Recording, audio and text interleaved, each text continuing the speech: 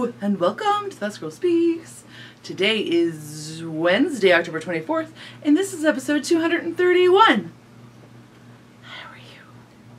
I'm Amy Beth, also known as the Fat Squirrel on Ravelry and the Fat SQRRL on Instagram. I will not lie to you. I sat down like 40 minutes ago to try to record this nonsense and had a total self-possession crisis. It feels like it's been 75 years since I've done this, and now it feels very awkward and weird. I mean, I guess anybody who would say that was like not 100% narcissistic would say that. Like, right, you're talking to yourself and expecting people to watch you talk to yourself. Like, that should be awkward and weird, but usually it's very natural. No armchair diagnoses, people. But today feels very strange.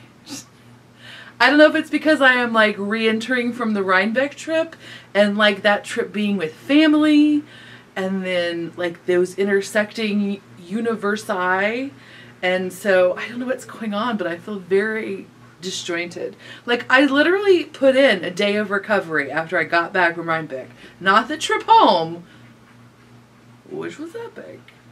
Totally uneventful. But 16 hours door to door.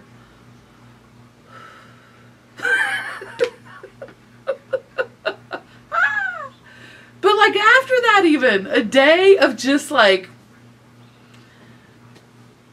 still, I'm after the day of, and I still am like, blah, blah, blah, blah, even worse than normal. So I don't know, man. Whew. I've been thrown for the loop-de-loo. And it's not in any way a bad thing. Like I got nothing but wonderful, beautiful, good energy. Maybe it's just that. Maybe it's just like it's the Thanksgiving meal of good energy, and like the tryptophan of your awesomeness is just still slugging me down in a weird way. I don't know. But it's wonderful, but I'm just still very discombobulated. So hopefully, right, nothing like a good, don't watch this, it's total garbage to get you started. And it's gonna be awesome. Oh my goodness. So this week, I think what I'll do is talk about knitting first. We've been doing that lately. I don't necessarily want to continue that forever, but especially today because I have knitting, and then I have a huge shameless self-promotion segment. Shop update Friday, October 26th, 9 p.m. Eastern. So I have a huge section of shameless self-promotion. And then I also have, of course, Rhinebeck regurgitation's not the right word, but I do love some alliteration. Some Rhinebeck recapping, some Rhinebeck reminiscing, some Rhinebeck, okay, rollback. Okay, stop. So that's going to happen too. But I think I will do that in, because I know a lot of folks get a little twitchy about those sort of things. So I'll put that at the end. And I maybe will try to even do some timestamps. We'll see how together I am later. Don't pressure me. I don't know what's going to happen.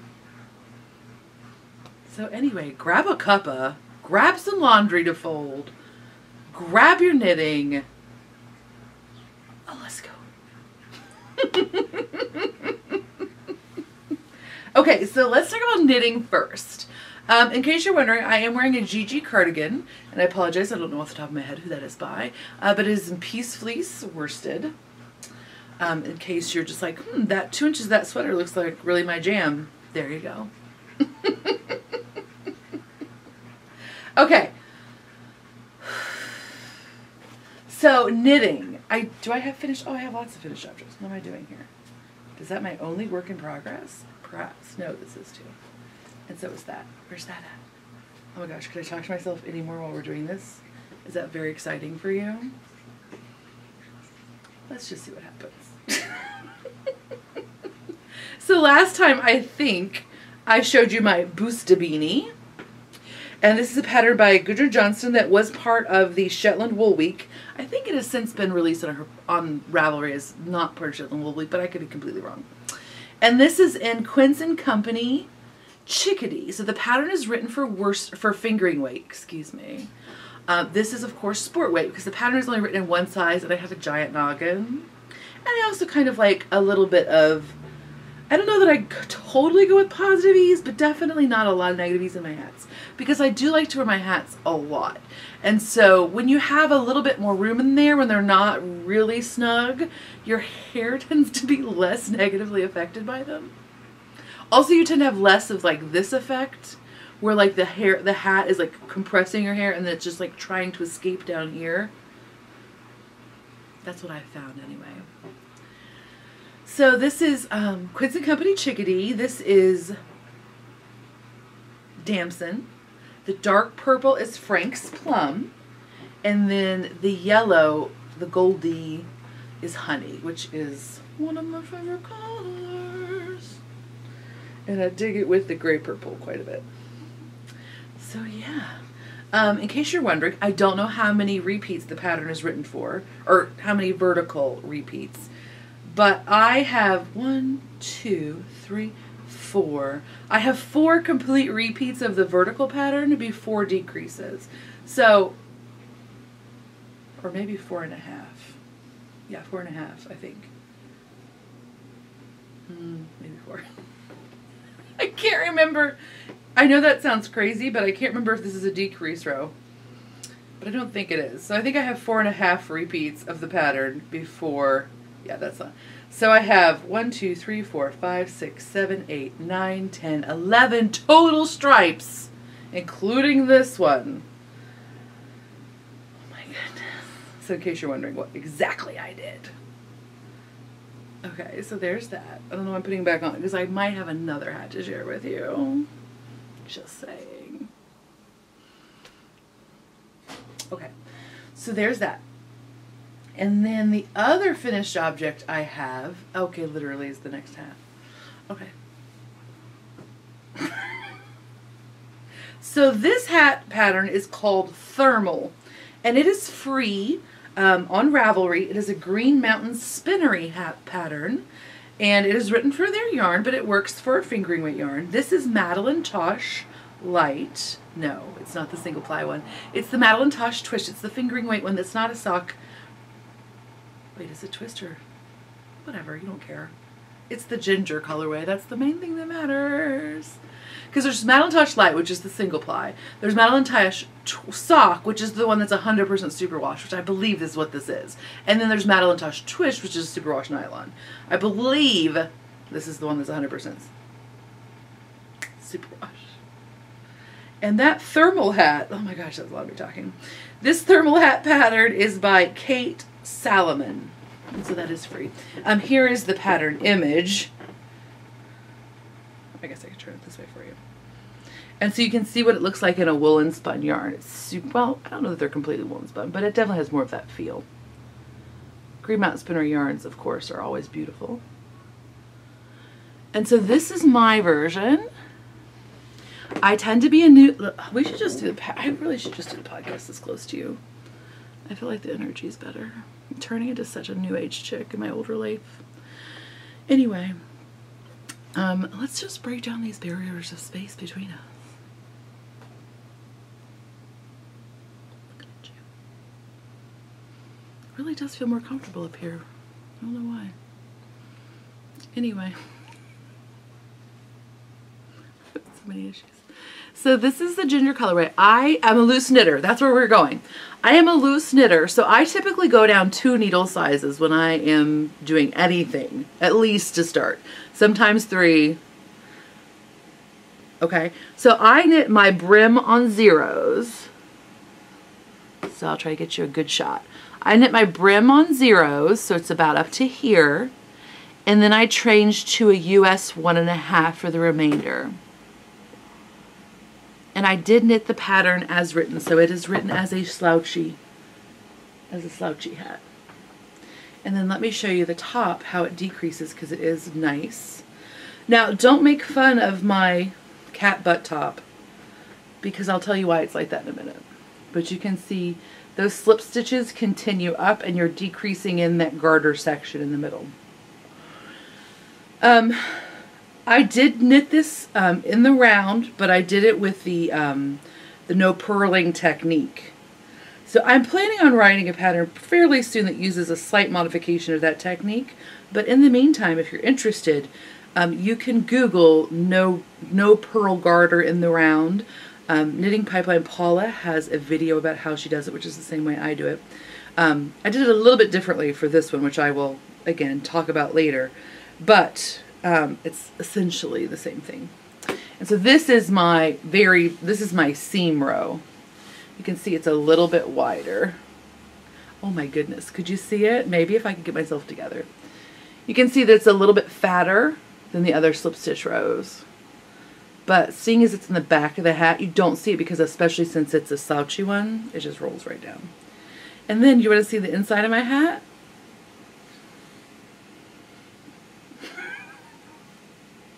Because this is what happened. I took this hat with me on the way to Rhinebeck. So we drove, and by we I mean not at all me. I met my family in Cincinnati, my parents in Cincinnati, and then they drove us from Cincinnati to Ankrum, New York, which is like basically the back of beyond outside of Rhinebeck. So while I did in fact bring several projects, which I did not at all work on, I was almost done to this. I was starting the decreases for the top, and I brought needles for the other projects. I brought interchangeables I knew I would need to switch to magic loop. I brought those. Did I bring a tapestry needle? Did I? No, I did not. So what I had to do Saturday morning before Rhinebeck, I was awake anyway, quite frankly, because I was just going to plan on wearing a different hat, but I was awake anyway. So I took my it doesn't matter what they were, but I had brought my tiny ChowGoo interchangeables, which go down to a 000. Not kidding. I'm trying to drink my hippie dirty foot tea because I'm carrying so much fluid. After that 16-hour from door-to-door car trip, again, we were not in the car for 16 hours, but pretty much, I am carrying so much fluid on my person. Like, I'm a big lady, and I think I'm not a doctor, but I'm convinced that you can carry a certain percentage of your body weight in fluid. And since I'm a 350-pound lady, let me just discuss, I'm carrying a lot of fluid on my body right now. So I'm trying to drink my hippie dirt feet tea, which actually is not bad at all. I drink stinging nettle, and I used to make like a tincture with it because I like to pretend I'm Appalachian, and I like to use the word tincture a lot. So you make this super strong tea that's like insane, and you refrigerate, and it really is like the grassiest. I know a lot of you like it. I do not. It's very grassy, and I take it like wheatgrass shots, like just kick it back. Well, I didn't want to do that this time, so I literally just made it with black tea. It's delicious. I can't even taste it. Why wouldn't I do that? Some of you told me to do that all along. I didn't believe you. So anyways, if you have trouble with fluid retention, stinging nettle tea is really good. I just started drinking it today. I should have drank it tomorrow, but whatever. What were we talking about? Needles. Okay, so I totally forgot to bring a tapestry needle with me. And so instead what I did is I took my 000 interchangeable because the ChowGoo, I actually don't love the ChowGoo interchangeable, the tiny ones, because the cable is so flexible. Because it goes down to a 000, the cable is like I'm not a fan of high highs because I feel like the cable's too floppy, and the cable is similar. It's very flexy. So the good thing about that though is if you don't have a tapestry needle, you can hook on a cable to your 000s, and then basically put your 000s together and use the cable as like the eye of a needle. So I just took that and used it to sew up the top of my hat, and then down just 10 stitches. But that's why I need to actually go back with a reel and do it correctly to close up my cat butt. But that's why this is like this. Because I was afraid, even though this tail is super long, I was somehow afraid that if I didn't secure it in some way, that it would just come unraveled in the day and I would have like all of my stitches drop out. So that's why that's like that. think if you're in a pinch, you could totally use that. Because even though it was on 1.5s at the top, it was still, there was still enough room to use those 000s held together as a tapestry needle without having to take it off of the 1.5s. So it's all very secure. Let's back up. You're like, we need a barrier between us of time and space. I know, I'm sorry. It's a little bit aggressive of me to get so close to you. But anyway, so those, I think those are my finished objects. Yes, I did not do any spinning these 2 weeks, like at all. Right? So let's talk about works in progress. Okay, I'll show you this because I showed this to you last time. I really did try to get my Freja. This is Freja by Jared Flood. It is a Brooklyn tweed pattern written specifically for Quarry. This is the colorways in the show notes. I think it's Lazulite, or is it anthracite? Some sort of mineral. So I have it all knit, and I even have the side seams seamed. But I was literally doing this the night before I was supposed to go to Cincinnati, and I just got to the point where I was like, settle down and just release this. Because even if I had finished it, I would have never worn it. So what if it had been like terribly uncomfortable or like fit weird or something, and I was like fighting a sweater all day? So I just released my need to finish this. So I still need to do the shoulder seams and the collar, because it is like a shawl collar. Sew that all down. And then I need to make pockets. So I don't know when that'll be finished. It might be finished next time. It might not. It just depends on where I'm at. I did use some Quince & Company Finch in just like a navy blue, like their peacoat colorway, to do the seaming.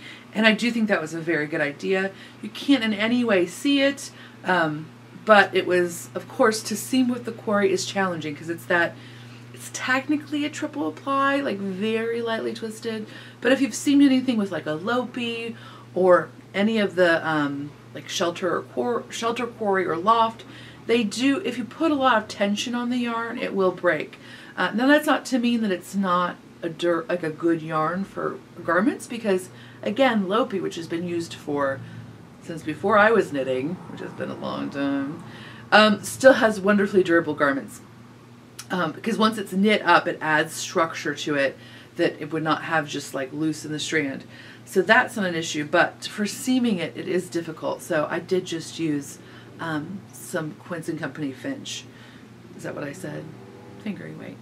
And you cannot see it as with the mattress stitch. Now, I am a little curious how I'm going to do the shoulder. Because usually I graft the shoulder, the vertical, like a vertical to vertical piece, which sounds like all of them. But anyway, you know what I mean. Normally I would graft a shoulder seam, and that doesn't mean like there's live stitches. It just means you use the same technique to basically create another row of knitting that joins them. And so, of course, I don't want to do that with a yarn that is not identical. So I don't know for sure exactly how I'm going to seam that shoulder seam, but whatever, I'll figure it out. So there's that. Did I say it's, yeah, I said what yarn it was. Okay. Sorry, my washing machine's running. For some reason in that 45-minute break I had between like sitting down originally, I decided to run a little laundry. I don't know what's wrong with me. Anyway. So there is that though. And then I have, what's in here? Let's find out. This is a pattern, this is a bag by Tangerine Designs, which is super one of my favorites. It's great for purse knitting. That's a sock that you've seen many times. So that's not what I thought it was. I'm gonna get close again.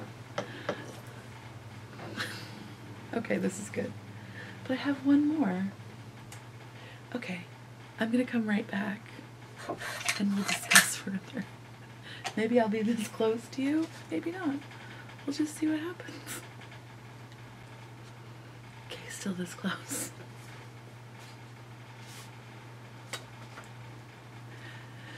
So I have started a few hats that were my road knitting.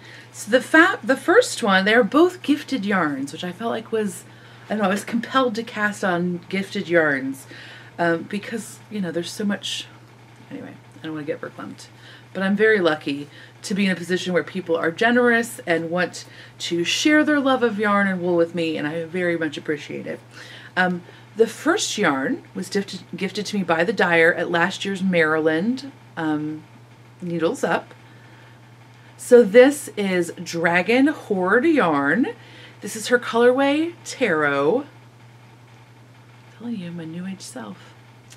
And this is her Lore sock base, which is 100%, no, excuse me, which is 100 grams, 436 yards of 8515 superwash merino nylon. And look at how cute it is. So I'm just doing a Sockhead hat. You can find that pattern on Ravelry, and I apologize, I can't remember who does it right now, but I'll put it in the show notes, which you can find at thefatsquirrel.com. So let me get lighting working here. So it is a speckle yarn, and is it not? I love it. I am not always a huge purple fan, and this is definitely like a lilac wash background, but it has these wonderful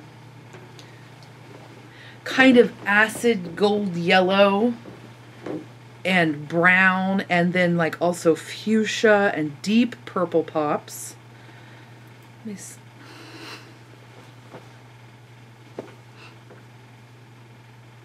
You would think I was like really confident about the quality of my skincare products.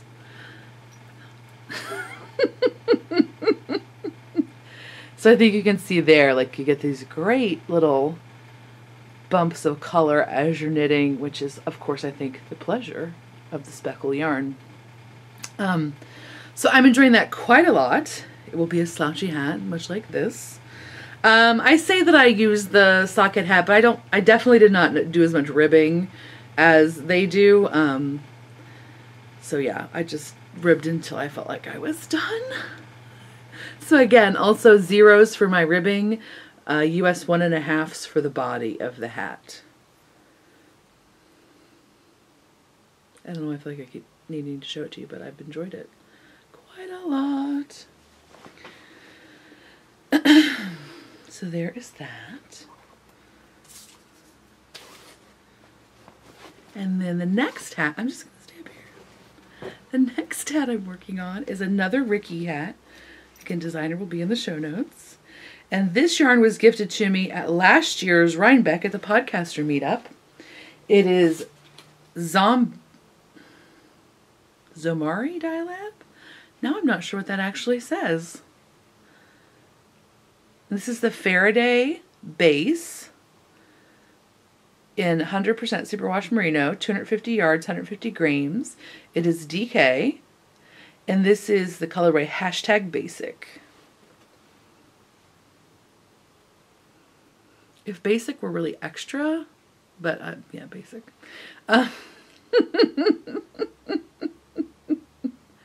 So this is, isn't this beautiful? I wonder why somebody would give me this color. I can't imagine. So thank you so much to your face. I really do love it. I have loved it on my shelf, and now I'm loving it in my hat. So here it is. It is, again, the Rikke hat, which is a garter stitched slouchy hat, which is one of my favorite patterns. It's very wearable. I did my brim on 3s. I meant to do 2s, but I don't know what happened. And then I'm doing the body on 4s. Let me see, let me find my seam. Here's the seam again. I'm doing no purl garter in the round. And that is my seam line. You can kind of see, there you go, you can see it there. There. 6 years still right and left, very confusing. So yeah, I'm enjoying that quite a lot, of course. So apparently this week was all about garter in the round. And then, yeah. So that's it. That's it. That's all the knitting. Again, no spinning this week. Shame on me. And then let's talk about let's do shameless self-promotion, even though I really just want to do Rhinebeck next because it's closest to me. But let's do shameless self-promotion, and then we'll do Rhinebeck. Okay?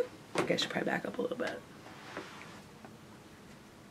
So again, October 26th, 9 p.m., fatsquirrelfibers.com. If you forget, you can always just Google Fat Squirrel. It'll probably show up. Update. Okay, so these will all be ready to go out the door. They may go out like Tuesday the following week just because there's a lot of bags, and hopefully you will buy them all. And hopefully it'll take me more than a minute to pack them all up. But they are all ready to go. They are not a pre-order situation. Next thing coming up will be probably the second weekend or second Friday of November. I will have holiday and winter bag update. And then that should take us through the end of the year.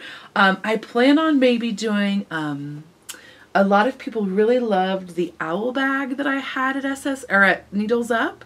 And it had like a faux bois owl look. It was an Aran sweater, so it was a big guy.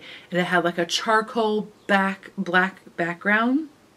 So a lot of people that saw that wanted it, and we did sell out of that one. I may do that as a pre-order, but it will probably be after the first of the year. But that is on my horizon plans. Okay. So let's talk about this. Okay, so I'm going to show you in order from like smallest bags to largest bags. If for some reason when you go on the website you're like, that's not my bag that I want, it's not there, it probably means that you're not seeing all of the listings. So like if you go to the bottom and hit products, it will give you the whole listing, or it'll get all of them. Otherwise it just gives you like the first 3 or 4 listings. So yeah, that may be the problem. But otherwise everything should be there. And I'll leave them up for like at least 12 hours probably.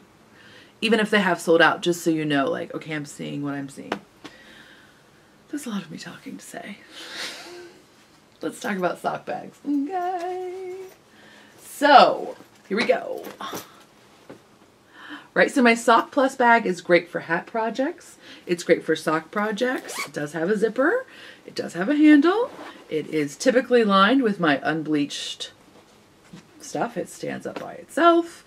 It squishes up nicely. The whole shebang. So, do you love these guys so much? Right. So you have the fun of the bunny and the lettuce, but then you also have these beautiful gourds. I don't know why hi. I love all things squash. But right? Isn't that gorgeous? And such a good color palette. We were discussing, so there's mushrooms. We were discussing like why I have this weird, I don't know. I have a theory that children of the 70s, so I was actually a 78 baby, but I was in the Midwest, so we're always kind of behind. So like children of the 70s, early 80s have like a mushroom thing. And I think it's because mushrooms were such a big deco thing back then. Like lots of kitchen, like my babysitter in Georgetown, Ohio, totally had toadstools either in her wallpaper or like as a large motif in her kitchen. And that is where I learned to play the Atari. And so that is why I think that I still dig mushrooms so much. You needed to know all that information. Buy it back. Anyway, so I'm like thinking like maybe that's why I'm so mushroom obsessed. But so then, such sweet pumpkins. Again, that great combination of the purple and orange, but not the jewel tone version. That nice kind of grayer wash that makes it feel a little bit less Halloween-y. You know what I mean? It still has that good palette.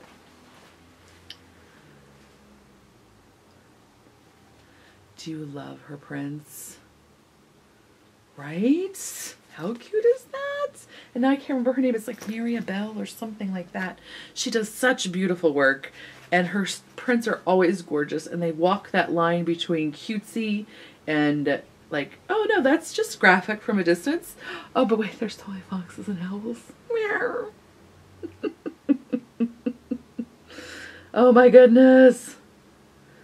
So cute. Do you see me trying to figure? There she's, Mirabelle print. She does such great. And I mean, hi, that color combination.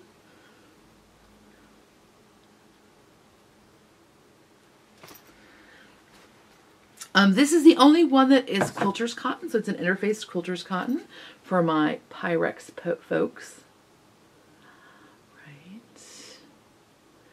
How cute is that? So this is the exception to the rule in that it does have a quilter's cotton lining. But isn't that... And let me just discuss. I don't know if it'll still smell like that by the time it gets to you, but I was at Needles Up and I was right next to Tuft Woolens. So all of my bags smell gorgeous. Right? So there's that. Mushrooms. Okay. Right. I love this one. So gorgeous. And then, ta-da! Now this one I do have both in a sock size. It's the only one that I have in 2 sizes. And a large wedge size. So this, unlike the others, which are primarily like a cotton, this is a cotton linen blend. So you might see it has a little bit slightly more rumpled finish. But it's still like a decorator weight. It still has good body. Will still stand up on its own. And of course, this has got the fun. I'm not saying it's pumpkin spice, but it's pumpkin spice. I don't even like pumpkin spice lattes, but I really want to because I love pumpkin and all things spice. Isn't that pretty? And of course, high mod foliage. I'm totally in. Yeah. So there's that. And now the rest of them will be, well, no, this chunk will be all large wedge size. So large wedge sizes are great for like up to 3 skein projects. So a shawl or what have you. Or they're great if you want to hold like a hat and a shawl that you're just working on both of them at the same time. So this one is the only, no, that's not true. We have 2 quilters cottons and they are these. So first, cats. Hello. Isn't this a great color combo? It's totally not my jam, but I dig it. Somehow the gray in there just really balances it out to me. There's so much to learn from surface designers. So much to learn from them. Then this is the other quilter's cotton. Hi. This one went very unnoticed and I love it. Right? Are you excited that it went unnoticed? Because it's gorgeous. I love this print. I actually tried to get more of this print and it was sold out. I love it. Okay, so now those do both have, even though they're quilter's cotton, they do have the unbleached lining. I just find it works better to be able to see what you're doing. It gives it a little bit more body, and I dig it. So, here we go. Along the coffee theme from a minute ago. Right? Cats and tea and candles. And isn't this a great color combo? Ooh. Love it. Dig it. And then, right. I love this floral. Good abstract, woodland mashup. See, there's still a mushroom in there. I got your back, 70s kids. I got you. Right. Such a good color combination. Oh, zipper. Just saying. These cuties and their umbrellas. Right? Aren't they sweet? So good. Oh, speaking of cuties. So we have our sweet little tea reading yogis. Oh, so ready to get you into the cozy season. So cozy. I like how I am aggressively cozy. Are you aggressively cozy? I'll admit it. I'm aggressively cozy. I'm not chill in my coziness. I have like active cozying. I think that might need to be a show title. Aggressive cozying. I have no pen. Have I done this before? Like, what's my deal? No, I haven't. No, don't. That was a lie. Okay, so anyway.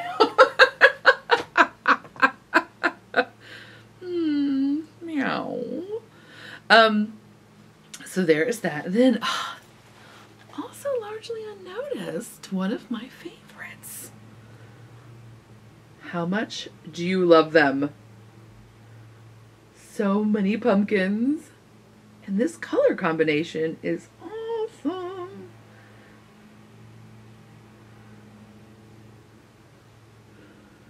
I love that intense orange with the aqua and the greens. Oh, so good.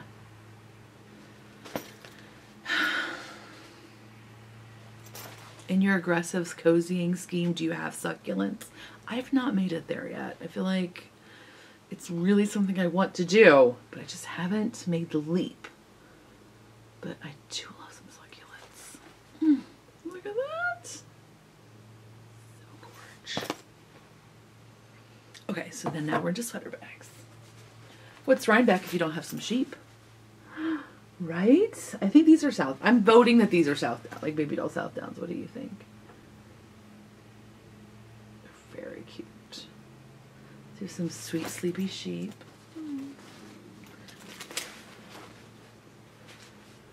I love this print. I always want to call it Federalist wallpaper, but I know I'm totally just making that up.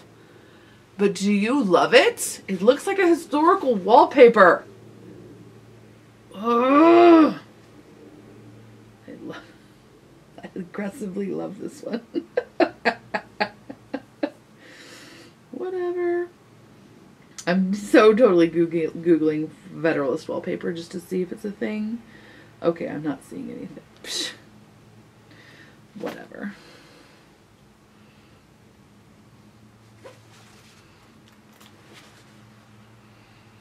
For your new age high vibe self. What?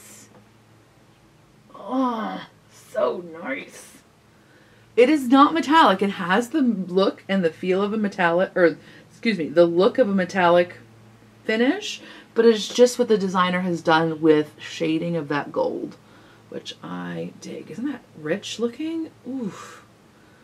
Oof. I love it. I love it. And then we have, oh, some sweet birds. Right? So it kind of has a fall vibe in terms of like the foliage colors, but I think the cool gray background kind of balances that out so it doesn't scream fall. It has like a kind of a winter, like the dried twigs and stuff that the birds light on. I love it. And this bird is so winning me. Right? Oh, and then, oh my gosh. Don't let the pigeon drive the bus! It's not that pigeon, but I'm in love with it. Oh, lime green and navy. Such a good color combo. Oof. And then the last sweater bag is, right. How sweet are these little porcelain kitty cats? That's right. It's like your grandma's curio shelf with all of her collectible curios. Curio kitty cats. I just said curio like 3 times, and I don't know that I've said it 3 times in my life. Just pointing that out. That's what I do for you people. That's what I do for you. Okay, so then the rest are Aran sweaters, and I don't have nearly as many of those, so I will say that if you want an Aran sweater bag, get on it. Also the sweaters too. Might need to be in there. I usually don't encourage that because it feels like crazy and like meh, but I'm just being honest. Oh, right. Oh, it's such a treat. The tortoises are such a good color. And there's mushrooms. I'm not lying. I have a secret mushroom on everything. Not really, but love it. Love it. Did you see there's a little bird too? Oh, so cute. Am I even pointing at it? No, I'm not. Oh, so cute. They smell like Martha. Well, not Martha's person. Well, I'm sure Martha's person does smell like that. But Tuft Woolens. Okay. Right. in this fun colorway of the winterberry mushrooms. Just saying. They're not aggressively mushroomy. The next one is aggressively mushroomy. Right. Isn't that a nice palette? And then the final bag, aggressive mushrooms. Right. I do not have good walking in the woods mushrooming luck that other people do. But you can have this bag if you don't, because it's good for you. Do you love these?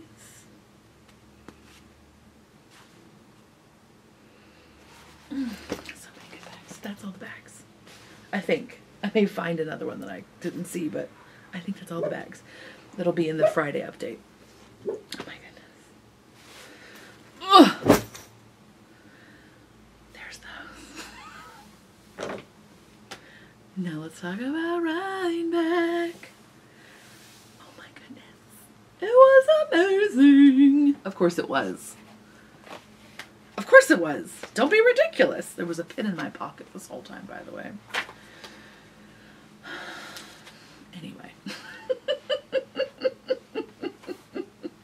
So I wrote notes, but let's face it. Like, I thought of a jillion things to talk to you about, and I couldn't remember all of them. So I'm like referencing my notes that I put in my phone. Let's see what those are. Okay, Rhinebeck. Traffic triangles. Okay. I've never seen these before. This is not exactly Rhinebeck related, but I have a question. Can you answer it? So we stayed on the east side of the Hudson this time. We've always stayed, or I've always stayed on the west side. And they have these they're not roundabouts, because they really are what would normally be a T intersection, but they're triangled. So you have like these beautiful, like curved triangle shapes. What are those? What is that called? Is that called a thing? I've never seen them before. I dig them, but I don't know what they're called. Because that was that. Oh my gosh, do you want to see what a great artist I am? Oh my gosh. There was this certain architecture style that I know I've seen before. Like, it's not like I was like, this is clearly unique only to this area. But I've not seen a lot of it. So to remind myself to look it up. Are you ready? Are you ready for my intense, awesome art skills? This is the roof line that I'm talking about. You know what that is, right? So the roof line is like, okay, I really can't do left and right. The roof line has like this like trapezoidal thing going on. And then they always have like dormer windows in that roof line that have like curved tops. So that's clearly what that is. You know that's what that is. If you know what architecture style it is, feel free to put it in the notes. I will try to look it up for myself. I don't expect you to be my Google. But I just felt like I had to share with you my intense competence at capturing real life. What else do we need to talk about? Oh, I talked about my tapestry needles. We also saw like a jillion turkeys. It was very exciting. Now, don't get me wrong. I'm from a rural area. Like, when I go to my mama and papa's house, like, I will inevitably see some turkeys, some wild turkeys. But these, there was like, kind of like a bird's level of wild turkeys at some point. Like, I'm just saying. Like, I was in a vehicle. But if I had somehow been like stranded and had to walk through that field, it's Hitchcocking the amount of turkeys. Because I guess they had just, well, they probably have just harvested those fields, and so there was a gajillion deer too. The animals were probably just gleaning what was left, but it was intense, like super intense amount of turkeys. What's going on? Eastern Hudson River Valley. What's going on? It was intense. Anyway, it was very exciting. I got really excited about the turkeys. What else do we need to talk about? You're like, nothing. You need to talk about nothing. You can hit stop. You do not have to. I promise there is no like sage advice left in this podcast. So you can stop. It's okay. It's okay. But what else do I need to talk about? Okay, let's just go sequentially. Needles up. So awesome. We were in a different location this year. We were in the Best Western Conference Center, from what I understand is where Indian Tangled has been in the past. They moved on to a location in Socrates, which I heard nothing but wonderful things about. I mean, not particularly the location, not that I heard bad things, but you know, overall, I don't mean I'm just complimenting the location. I heard lovely things about the shopping felt much more manageable and it wasn't so crazy. So I am so excited that they made those changes that are working for people. And because of that, we were in their old location, which was a little bit more room, and provided, of course, like on-site parking if people were nervous about that. Because Rhinebeck, the town of Rhinebeck, can get a little bit crazy. It is a little bit crazy during that weekend. So thank you so much to everybody who came out. Thank you extra so much to everybody who came out and said hello. Thank you extra to everybody who came out and bought a bag. It was awesome. It was crazy getting there because we had 4 people in the truck this year. And so like at one point we had to like throw my daughter into the back to like Tetris in bags because it was super intense to have all of that stuff. And like there's nothing for your anxiety like carrying 20% of your yearly income like in one place. Like, do you know what I mean? Like that's totally great for your calming self. At one point, Friday night. So Friday night we got in like after 11 sometime. We came in, got the Airbnb, like got settled in or whatever. Went to bed. So I was like, oh my gosh. I just laid down for like 5 minutes and I thought, you know what? I'm just not comfortable leaving all those bags in the truck. And there's like 5 of the like big Ziploc totes, you know what I mean? Like those ones that are like this big. There's 5 of those full of bags and they're all the way like in the back of the truck. Like, and I cannot fit into the truck bed to do it. But I was laying there, I was just like, I can't do it. It's too stressful. Like, we're in the middle of nowhere. Did you hear me discuss how many turkeys I saw? We're in the middle of nowhere. And let me be honest with you, I'm not afraid of humans. Okay, I'm slightly afraid of humans because like, hi, humans are awful. Except knitters. So I'm not like totally afraid of humans breaking into the car, but I am slightly afraid of raccoons. Because like the truck cap was like one of those fabric ones and it has like this hole about this big. And I was just like, what if raccoons are just like curious? And they decide that they're going to get in there and rip that open and then just rip through all the bags. What if it happens? I don't have insurance for that. I don't even know where I get insurance for that. So I was really like laying there just like almost to like anxiety attack level. I was like, that's it. I've just got to admit that I'm insane, that I know that this is crazy, but that I have to go outside and take these bags out of the truck so that I can sleep. And literally, like, must have been seconds after that thought, I was asleep. So luckily I didn't have to show everybody that I was totally insane. I'll just tell you about it. That's clearly totally not embarrassing at all. But anyway. But Needles Up was wonderful. We set up. I got to visit with vendors who are always so amazing and awesome. And every year afterwards, I'm like, why did I not shop more? Because it's overwhelming, right? Like there's lots of people just giving you lots of good energy. And yet at the same time, it's a business thing. So you have to be conscious of the fact that like this is your income. And so it's just like a lot of stuff to manage. And so I'm always like, oh, I'm going to shop and get this and this and this. And then I come home and I'm like, wait, I totally did not do that at all. So I did get some tuft woolens because she was right there and everything smelled amazing. So I got some more sock soap, I got the chai, which is amazing. And then she had the cider donut hand lotion. So Tova and I both got one. And then I also got the vetiver and cedarwood. I don't know how to say vetiver. Vetiver. I'm going with vetiver and cedarwood hand lotion because I have the soap and it's my favorite soap. It's kind of dirty hippie, but not really. It's like clean hippie. It's so nice. It has like slightly astringent, not astringent's too strong a word. It is its own smell and I love it. Love it. Okay, and I'm starving. It's not a food smell at all. Didn't I just do this thing hungry last time too? Eat, woman, eat. Whatever.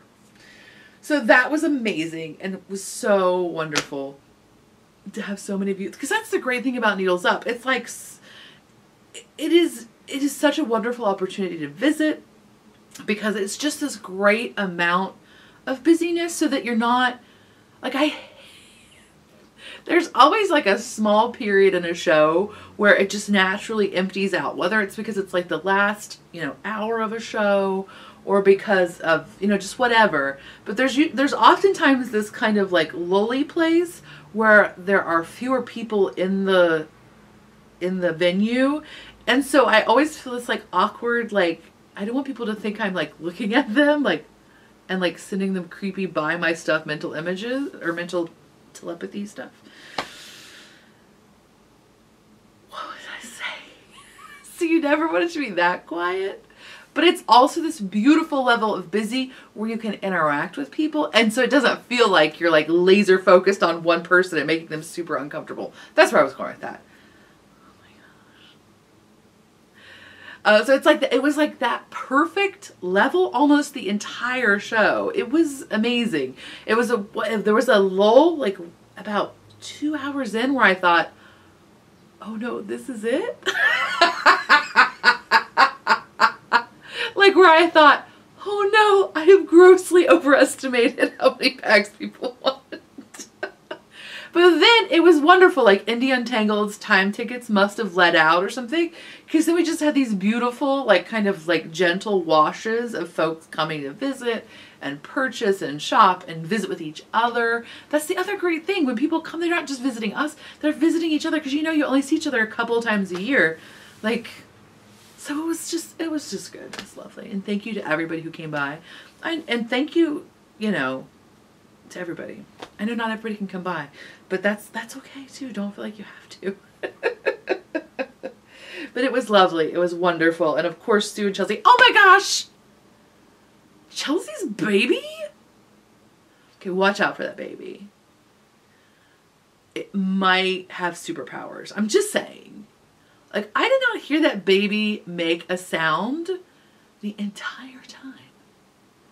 It was so Vermont crunchy baby, like chilling through the whole thing. It was pretty amazing. I'm not gonna lie. It was awesome. I don't know why I had felt the need to say that, but whatever, it was awesome.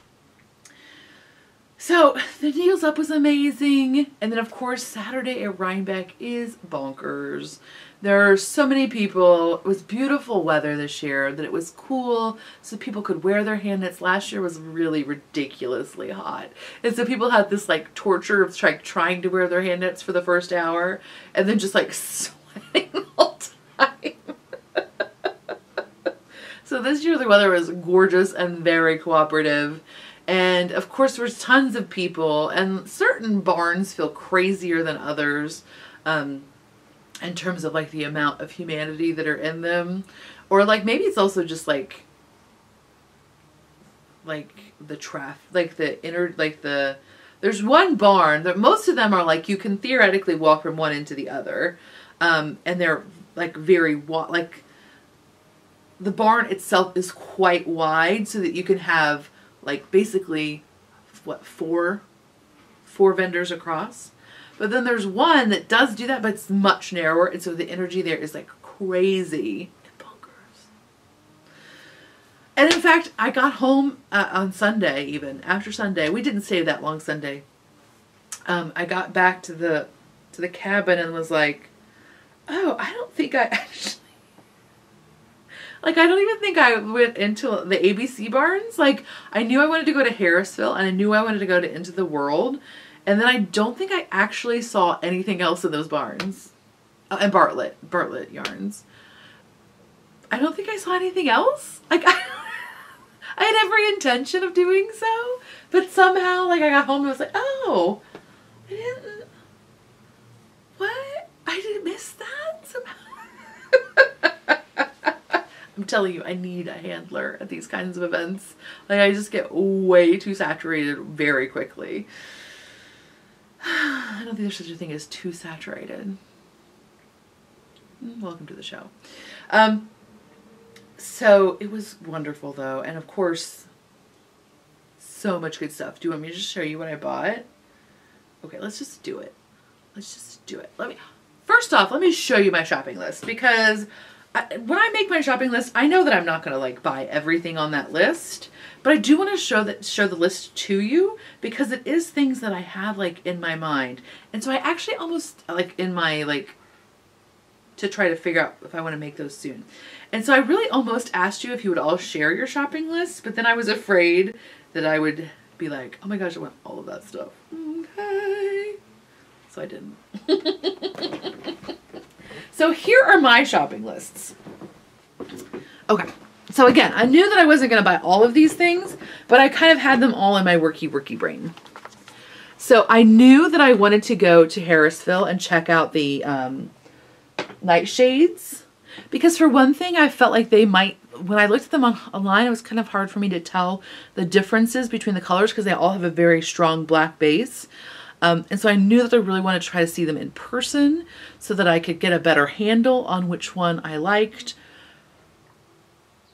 And of course, also to feel how the yarn itself was handling, even though I kind of had an idea.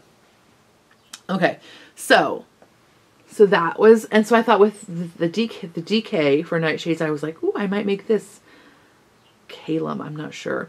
But it's like a sleeveless tunic with great big giant pockets, right? So these were all the ones on my list. Woodford's, I've seen 2 of them at minimum. Well, I've talked to 2 people who are wearing them, and they both really enjoyed their sweater. And so that has been on my radar for a while. Second Grace is a Bristol Ivy pattern, and this is just one of the color options. It has like 5 colors in the yoke, 6 contrast colors. So I thought, well, I'll just kind of have that on my radar in case I see a bunch of worsted and mini skeins or something that I think I would like. Then this is, I think, a Thea Coleman Fleur de that. I just couldn't get it on my face. Listen, it's also a DK. And it has great garter stitch side panels, which I was really interested in. And then I wanted several colorwork yokes because I have been enjoying the process of knitting those quite a bit lately. And I really enjoy fingering weight sweaters. I find them to be very wearable. I reach for them more often than anything else, but I can't just do it. I can't, but to just do a texture or just do a solid fingering weight sweater is a lot for somebody of, I mean, it's a lot for anybody, but especially for my size. I have a 54-inch bust, and that's just like a lot of knitting. But so the great thing about the yoke is it kind of breaks that up a bit. And so that's why I had several on my list. But I think, so I have a sport, a couple sport ones, some fingering weight ones. Wah! And then the other list, or the last part of the list, is these Widow's Kiss, which is the Thea Coleman. Oh my gosh, I'm kind of obsessed with this pattern. Well, I really just want to knit it. I really just think those cables look so toothy and yummy. I just want to dive into them. And so it is worsted weight, which is not my favorite for a long sleeve sweater. So I can't decide if I should just settle down, if I should make it a short sleeve, what I should do. But boy, I really am just digging it. The Wool and Honey, very much interested in doing this one. It's a garter one with slip stitch. Right. So then I just put 2 color mitts to remember to myself, like, oh, you could look for fingering weight. I didn't do any of that. And then also I'm kind of obsessed with this one. This is the Lenape. It's fingering weight split square, But I don't think it's necessarily just a square. I'm thinking it's like a 5 triangle square. Like it's a square plus a triangle that's split. And it was a mystery shawl, which I had not seen at all. But somebody, I think on Instagram maybe. No, it was the Smith Stitchers group, or Seven Sister Stitchers. I think it's Smith Stitchers. On Facebook posted that she completed this. And I was just like, ooh, I need to try one of those. Do you know what I mean? Like, that looks wonderful. So I didn't buy any of that, though. But what I did buy yarn for was the after party. And I still don't have the magazine. So I would like to know how I think I'm going to knit this thing. But anyway, so in theory, I might be knitting that. Ah, I'm such a fool. And that, so I bought that, and then I bought, oh, for nightshades, I ended up, again, I thought I might knit that Kaylin, but then, that Kate Davies, she'd released her Ducat pattern, which is like a cropped short, or long sleeve DK.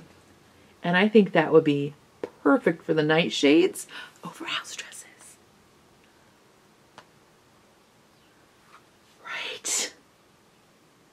Don't you think that'd be super cute for my house dress life? So I'm into it. Okay, so since we're talking about nightshades, I got a sweater's quantity of nightshades in the Insomnia colorway. So it is the one that has olive. Right? So it's pretty much reading visually as black.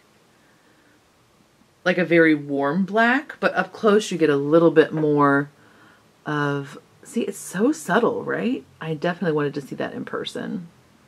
You can see it up close.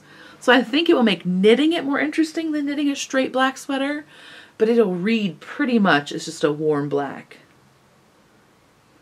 And they were all gorgeous. There's like 8 or 10 different, you can get a shade card, by the way.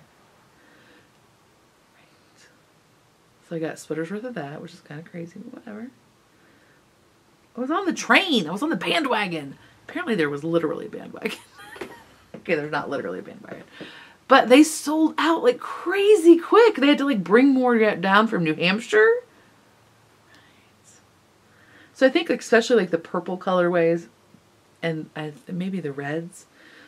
But I went back on Sunday. I tried to go on Saturday and it was just like insane. And I even went Saturday afternoon thinking, okay, that's usually safer.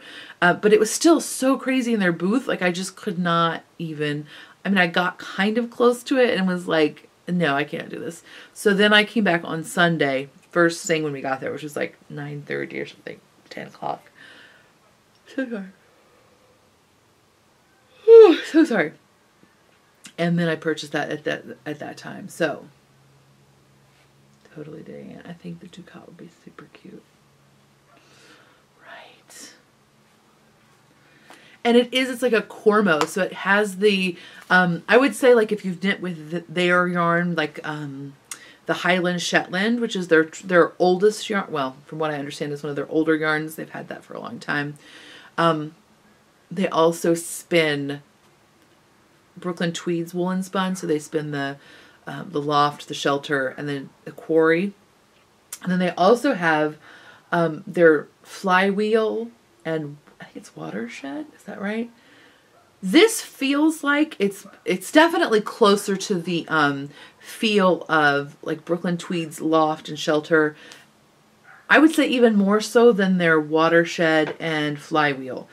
To me, it's closer to the Brooklyn Tweed, but has a little bit more twist like some of their other yarns, but it's nice. Did I say it was Cormo? I think I did. Is that right? Yes, it is. American Cormo and wool. So it's woolen spun, 250 yards for 100 grams skein. It's DK weight. And the wool is grown in Montana, spun in New Hampshire by Harrisville Designs. Okay. So I'm excited. The samples all felt wonderful, and that kind of like spongy feel that Cormo has felt really great. Okay, so that's that. And then I went way outside my comfort zone. Okay, so let me just discuss. Like, I buy from like the same people every year, and I need a handler. I need somebody to like help me focus, because I just get so overwhelmed that it's hard for me to concentrate and see everything. Especially, I think, was this year I had my parents and my daughter with me, and so I was, you know, my focus was definitely even more fractured than normal. But so I not intended necessarily to go to Bartlett, because I may have another sweaters worth of the yarn in my house. But I thought that what I would do when I got suckered into going there is that I would look for color combination that is not my usual wheelhouse. So I went with this. This is sport weight yarn. I'm not sure what color this is because it's not marked, but this is terracotta. And I thought, wouldn't that be beautiful? That lane pattern. Right? Now it's finger weight. It's technically sport. Whatever. I'm fat. It'll just mean I get to knit a smaller size. Party. I can't remember what it was called. Oh, After Party. But I could also knit like this arrows down. But I think this After Party would look really pretty, because it's not a very high contrast look, even though the yarns are high contrast, because it's more feathered in the stitch patterns. Like, it's not big blocks of stitch color. I think it would work well with this combination. But so anyway, I wanted to go outside my normal color combination. So it took me a while to really decide. And even afterwards, I was like, what have I done? Because I'm so ruddy in I am so red in my face that I thought, oh, I should not go with this color. And then I was just like, you know what? I just really like this color combination. So just shut up. So we'll see how I feel about it. But I'm kind of digging it. Like, the more I look at it, the more I'm like, it may not be flattering, but as we have discussed, flattering can suck it. So I like it. And it's definitely outside my normal color. I know you're like, that doesn't look that. It's outside my normal sweater color. It is like pinker. It is a little bit, you know, it's different for me. Whatever. So that's that. So then also in yarn, another thing I knew I wanted to go look at was Into the World had DK this year. And so I definitely was like, oh, I might need that for no reason at all. But I'm glad I did look. And then I wanted also, Tova wanted another hat. Well, I offered to make Tova a hat. She didn't really want one. She didn't ask for it. But I had her pick out a yarn color. She likes the fingering weight hats. So she went with Celine, which is one of their kettle dyed yarns, and the Pakuka sock, which is 460 yards, 4-ply, 75/25 superwash merino nylon. It's beautiful purples and wines. And then for me, originally I was like only gonna buy one yarn for a Rikke hat, but then I couldn't decide. So this one is speckle dyed Dresden DK. So it's 100 grams, 230 yards of a 4-ply superwash merino. This is the colorway Handbags at Dawn.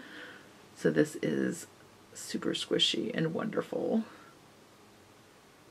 And I am such a sucker for that oxidized copper color. Right? Love it. And then this one is also kettle dyed Dresden. Well, that was Speckle's kettle. Dresden DK, 230 yards, superwash merino in the Walla Walla colorway.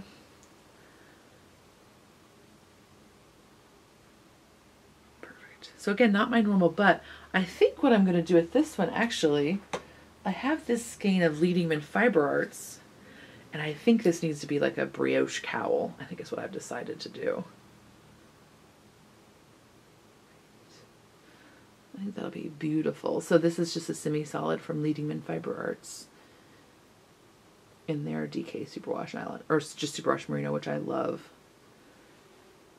The Dramaturge, that's what it is. I think that'll be a great combination. So, and then that's the yarn I bought. It's not too crazy. I also bought from Going Gnome, I bought the 2018 Rhinebeck Gnome because he's so cute. Right? So she has great little kits. They include the needle, but not the foam that you like stab into. But these are just needle felting kits. I always enjoy them. It's like a nice wool adjacent craft. It's woolly, but not knitting. I enjoy it. It's not really wool adjacent. It's knitting adjacent. It's wool involved. So there's that. And then the last thing I got. Okay, let me just say she does not have a website with stuff on it. But she needs to, because I definitely need more. Brown Bunny Pottery. I'll put a link to her. She does have a website that has like her contact information on it. It's just not a shop. She was new there this year.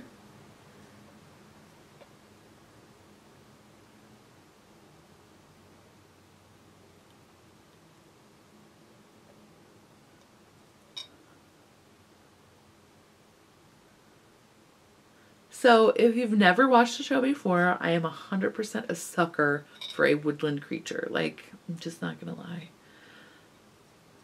I don't have any grown-up person Disney wear, but I do love a woodland creature.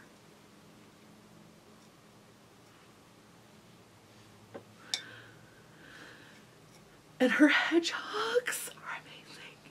So they're the unglazed, and then she uses, I don't know, some sort of cutting or technique to give them their right. And they are just, they're very unique. I've never seen anybody do exactly this kind of thing. And she had, I mean, she had like little magnets that were just little hedgies. She had these little like trinket boxes that were, again, with this unglazed clay body. And the whole like lid of the box was like a hedgie, and then there was a tiny baby hedgie inside. She of course had bunnies. She had, did she have bear? No, I don't think she had bears. She had foxes, she had chickens, she had bunnies. She had so many cute things. And like I was doing really well with like being like, oh my gosh, I really want that. She had honey dipper jars, which I love aesthetically, but I cannot own because I'm a mess. And I literally will get honey everywhere and be attacked by ants. And so we can't do that, even though they were amazing. It was like the jar itself, and then the lid was either like a fox or a hedgie or a bunny. It was so cute, I could die. But just as I had removed myself from the gravity of her booth, I saw this salt cellar and was like, well, dear got me. There you go, you got me. Oh my gosh, right. The combination, I mean, I love this kind of glaze. This like sort of, it's not exactly matte, but it's fairly close. It's not a real glassy glaze. I don't know if this is a salt glaze. It feels like that if it's not.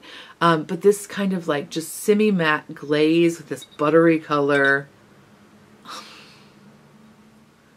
It is so cute. So I don't think it's going to be a salt cellar, but it might be a Knitting Notions holder because I need to look at it more than it just being in my kitchen because I love it so much. I have problems, okay? I know it. Shut up. The knitting podcast, in which I spent 40 minutes talking about my ceramic hedgy salt pig. I love it. So cute. Oh my gosh.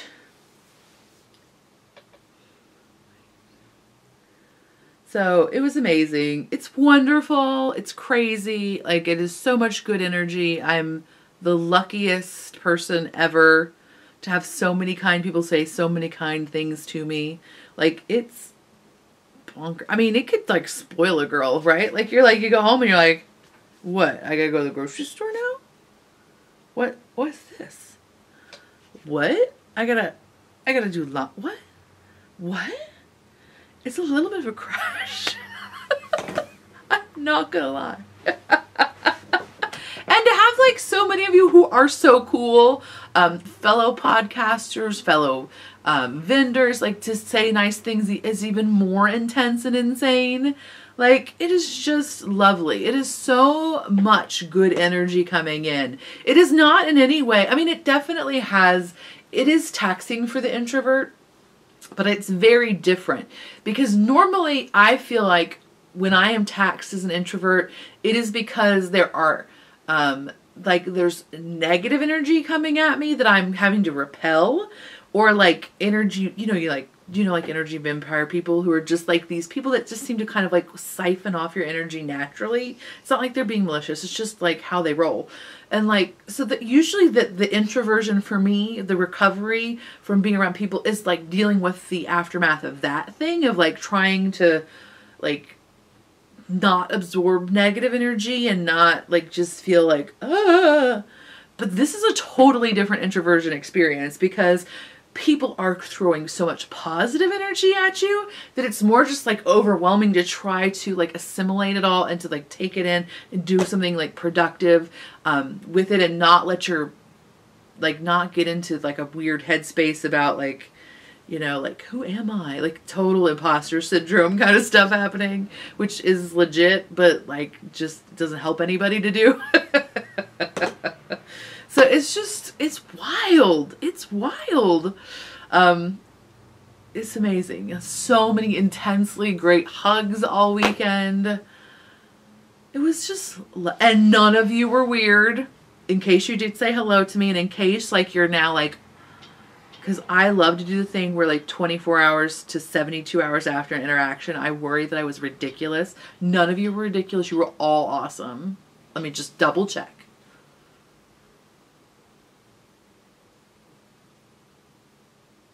Nope. You were all awesome. Nobody was weird at all. If you were afraid you were weird, you're wrong. You weren't.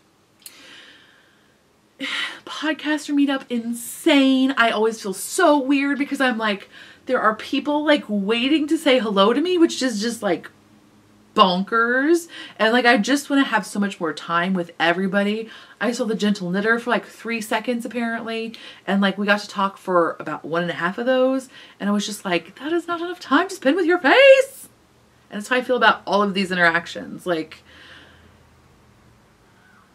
it's almost like I know this is like dumb and like talk about first world problem, like, right? Like, let me just discuss. I'm so happy that I was able to go and that I had access to that and I had access to the financial means to make that happen and access to family to help me. And like, I acknowledge so much that that is such a privileged place to be in. So let me just like, I know that. It almost creates this like hole when you get back. Like when you get back, it's not like my life is not wonderful and great and what beautiful, but it is like this richness that you just don't have access to in a real way on a daily basis. And it is so affirming to know that there's so much good energy and so many wonderful people in the world. But then there is like this dip where you're like, but I want to have access to them all the time. Do you know what I mean? And it's not in any way to demean like or to lessen the impact of the quality people that I spend every day, all day with.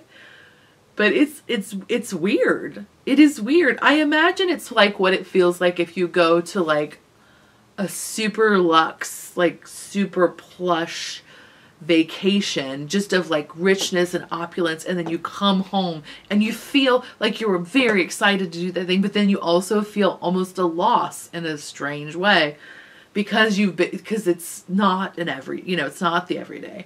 And so it is interesting, like it's weird to feel that loss over something that again is such a positive thing, and it's so wonderful to know that you're all still out there in your spheres. But it does create like this like wrench where you're just like, oh. Especially I think when we are, again, when you do need to go to the grocery store, I still haven't gone. I think I need a delivery.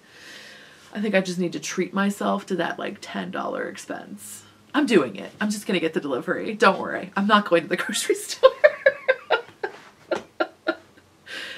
But then, so then when you are like, so then when you are confronted with like that ugh of some people, it's just like, oh, like you could all be so much more people who are not more. Not you, because you're more. You're fine. You're great. You're wonderful. But it just makes you look at some other people and you're like, well, I don't want to be like a wool evangelist, but maybe you need to find some wool in your life so that you can be elevated to the level that these other people are at. I'm just saying. Just saying. If you get a flyer on your door about wool, it was probably me who left it there. I'm just saying. I need a graphic artist. Together we will make wool tracks and we will go door to door and spread the word. Anyway, that's not just, again, and I'm not like ridiculous in that, like, you know, I think everybody that's a wool person is wonderful. Of course there's some snarkiness. Come on. Hello. But boy, it's easy to overlook because that other stuff is really good. Okay. That's all I'm saying. That's all I'm saying. So anyway, if you didn't get to see me, if you didn't get to go, I am sending you the fattest, squishiest hug. And you can check. I give a good fat squishy hug. I'm just saying. People who are anti-fat have not hugged enough fat people, is all I'm saying. Your doctor is anti-fat.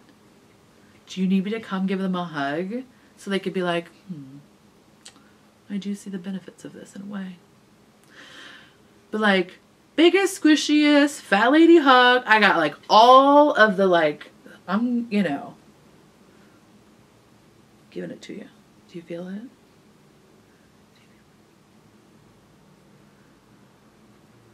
Thank you so much to all of you who gave me fat lady squishy hugs back. Thank you to all of you who gave me all sorts of people hugs back. Were there any bad hugs? No, they were not. They were all amazing. So I feel like I should talk about 75 other things, but that I should also shut up. So I think I'm going to go with shut up, because I'm sure I'll think of something else I need to talk about, and I'll talk about that next time. One thing we will be talking about next time, Brambly Hedge. Oh my gosh. Rediscovered that a few weeks ago. Forgot to talk about it in the last podcast. Need to talk about the next one. Do you know what I'm talking about? Review. Okay, book club meeting next time. Brambly Hedge. Woodland creature. We're going to meet up. So yeah, shop update coming. Podcast in a few weeks. I have every intention of getting a sweater modification video out to you very soon. As soon as I am capable of doing so, I will do it. But yeah, I think that is otherwise all. I hope you have an excellent week.